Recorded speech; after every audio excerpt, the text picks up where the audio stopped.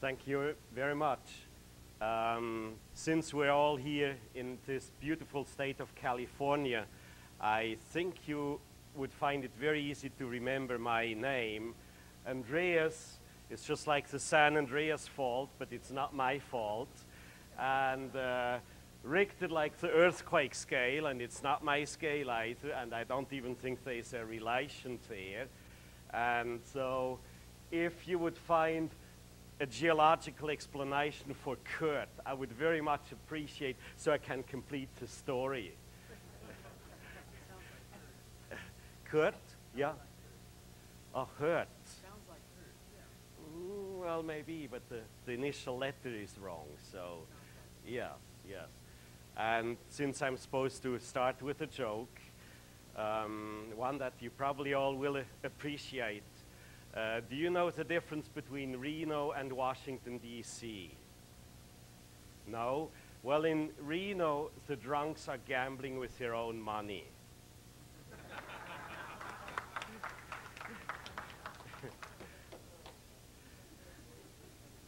All right, so I would like to share with you how I came to be associated with the GEET company and the few things that I had done. So let me first get into my own background and how I came to get there. I'm not sure if that helps you, Annie, but it makes me feel warm and fuzzy that I'm doing the right thing. So we'll go on this way. My expertise is modern optics, in other words, laser optics, electrical engineering, and physics. And of course, if you do theoretical work in these three fields, you can't help it but be fairly good at mathematics too.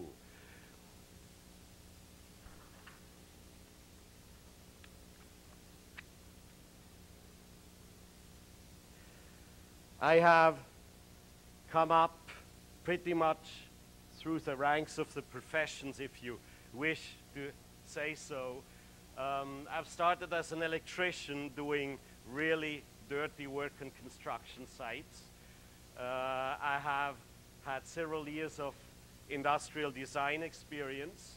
I have done research for many years, the regular government-approved stuff, etc., with Navy funding, etc. And in the last couple of years, I have done lecturing in community colleges and universities. So up to this point, I have been very much what Molly Pantone a few days or a few years ago has called a bookhead. Yes, I was a bookhead, or back home we call them bookworms, one who will crunch through books one after another, most of them being of scientific or technical nature. Now, in the 80s, there has been a lot of spiritual activity going on, and you may have heard of Ramsa.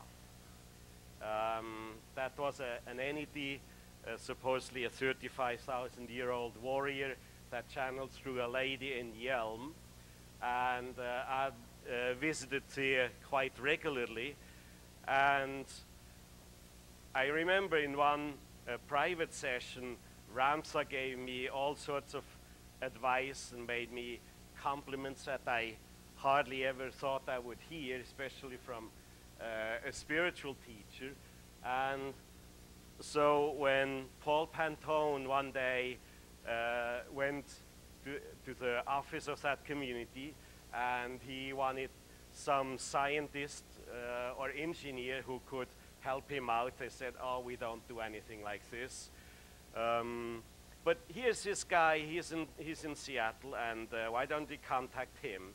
So Paul called me, and that was about 86 or so. And we have been in contact ever since. I remember his call. He told me that he had an engine, and fortunately, this channeled entity, Ramsa, had warned me that there are lots of things that are real, that are not accepted scientifically, and that we do not understand yet. So with that warning, fortunately I did have it, so when Paul Pantone called, I wasn't too surprised when he said, well, he had an engine and it runs on virtually everything. And he said he put beer into the tank and it ran so hot that it almost glowed in the dark. And I kind of thought, oh yes, how much did he have himself? But we kept contact.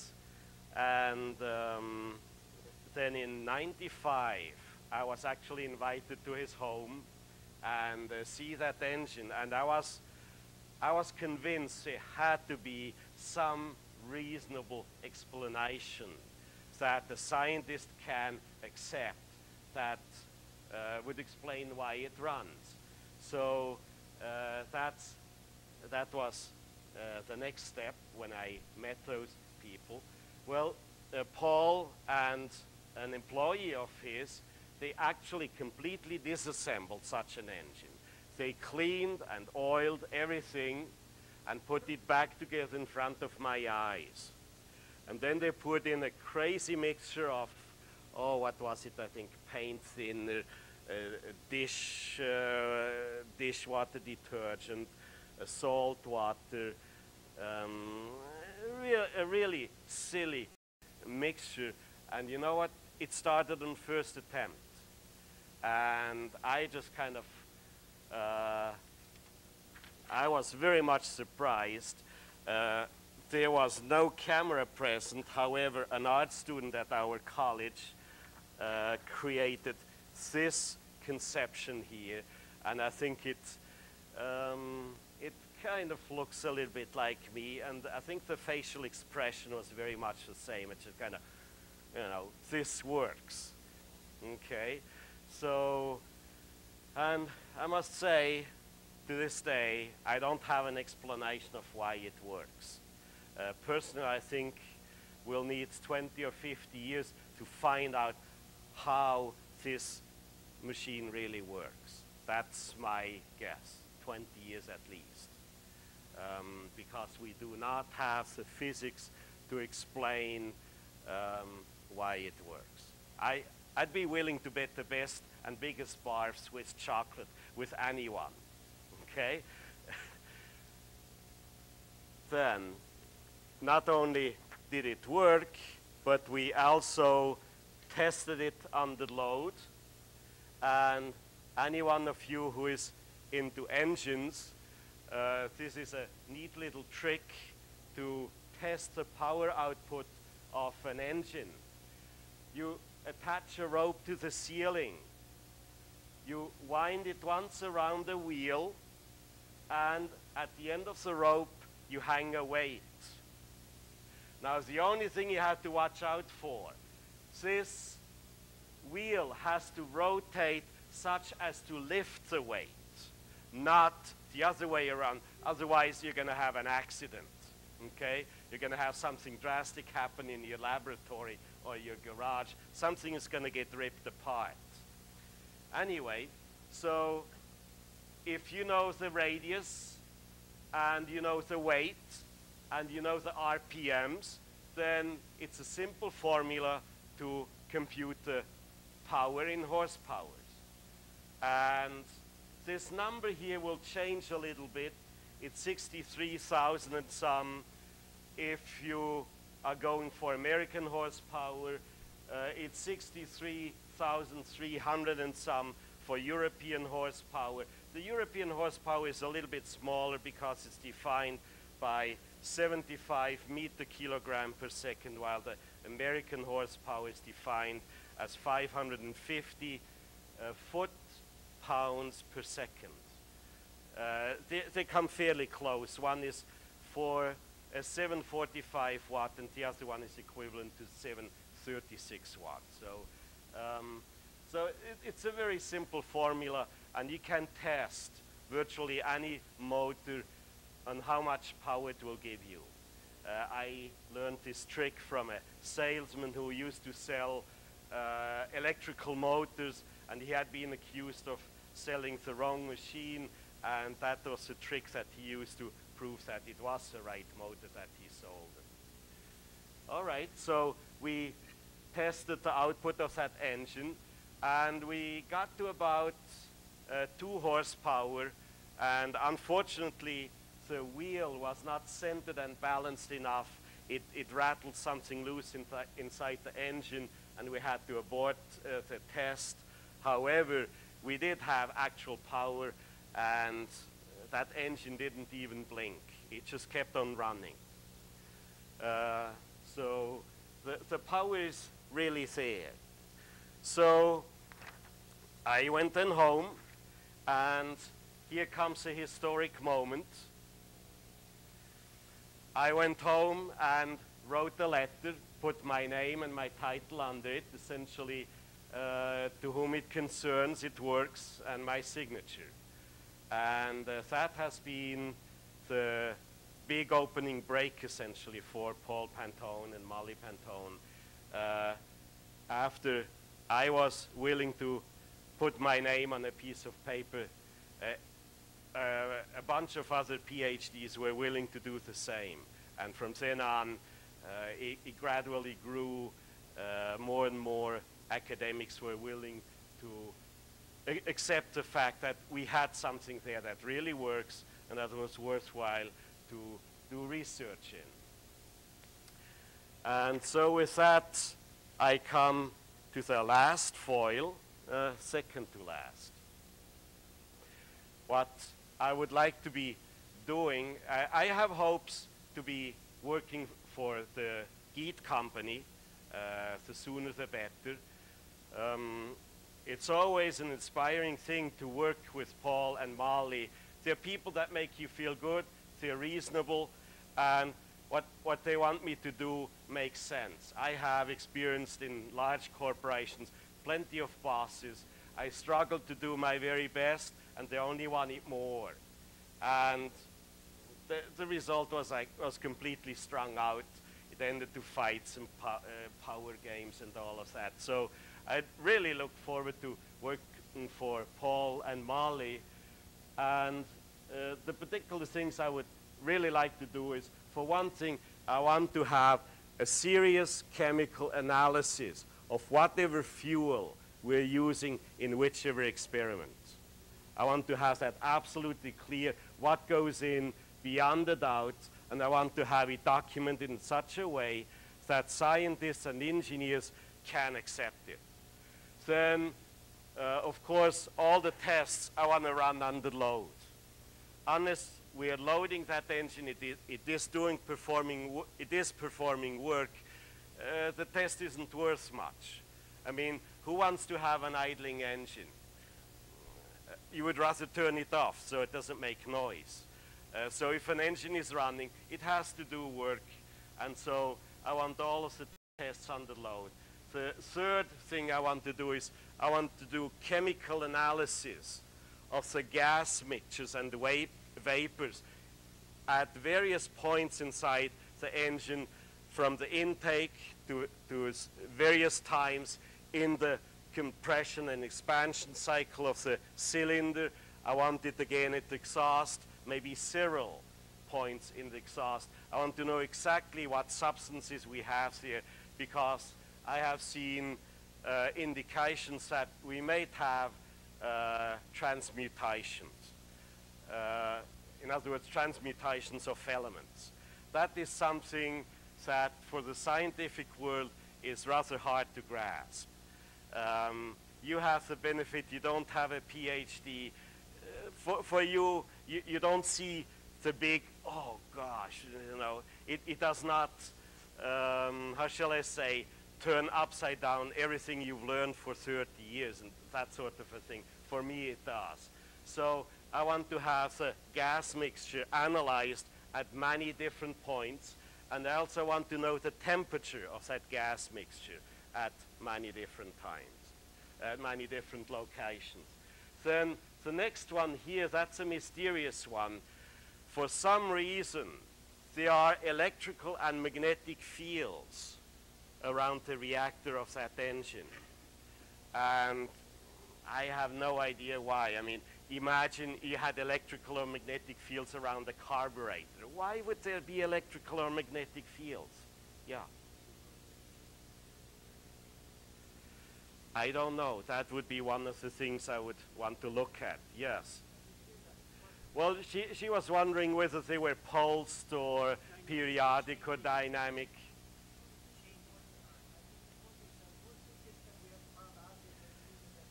That's possible.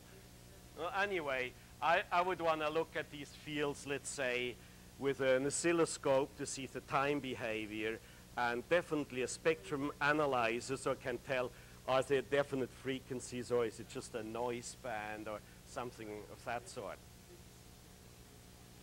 That is correct, yes. As a matter of fact, I've heard that there's a possibility that if you draw energy from these fields, you may actually get more energy out of that engine than from the shaft of, from the intended output. So there's lots of worthwhile to look into there. And then the radiation.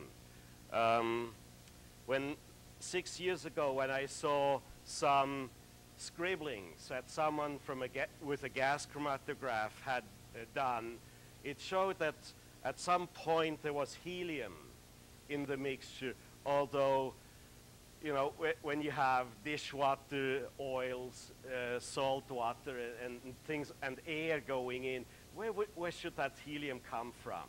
So I thought, well, in case there's a nuclear reaction, that helium could come from lots of alpha particles.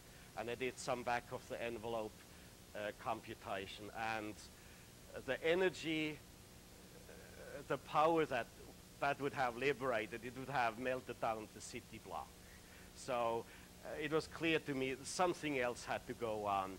However, from Seattle on the phone, I advised Paul Pantone to look into that radiation, and it dawned on me that probably the simplest for the layman is to buy medical X-ray film, put it around the engine, and let that engine run. And you may already know the story. All these films all were exposed. They were all black, except one or two. One had a teeny little emblem on a piece of pipe, was magnified largely on that medical X-ray film. So that indicates it comes from a very, very sharp, small point. But what that point is and what it's doing, I have no idea. Yes?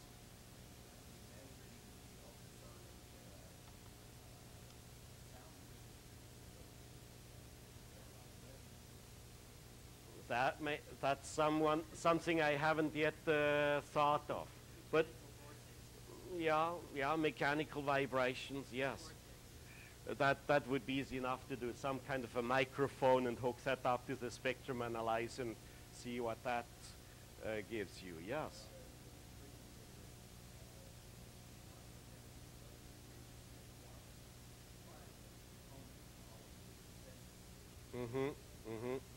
What frequency would that be? 40 kilohertz? Oh, okay.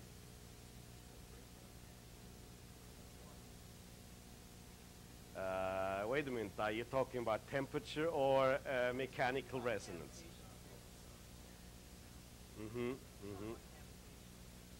Okay. Yeah. Okay, I'll remember that. Yeah. And then, of course, the last item, hopefully, would be to write the missing chapter into the physics book. And, of course, one of those gifted art students, this is what he came up with as a future, something like 20 years down the road, I would have obviously quite a bit fewer hair in my head than now. And you probably can't see, but it says here the Richtor principle. So I would be very lucky if that principle would be named in my name, but anyway, we can always dream. So this is what I have. Are there any questions? Yes?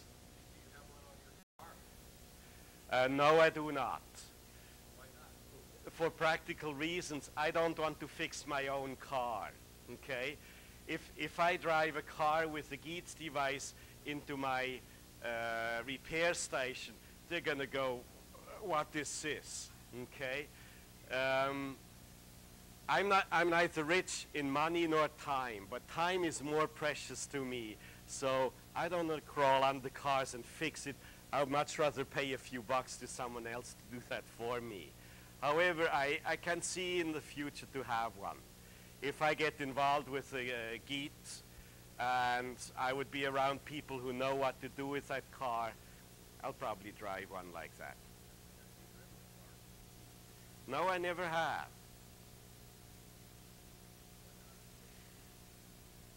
Because I lived far away from GEET. I lived in Seattle while GEET is located in Salt Lake City.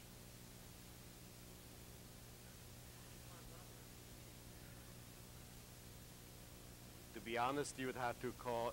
You would have to ask Paul Pantone. I think he sold quite a few kits of conversion. He has converted some. He's. I don't know how many he did. That would be something. I think he's downstairs right now if you want to. Oh, then why do you ask me? Oh, I see. Okay, all right.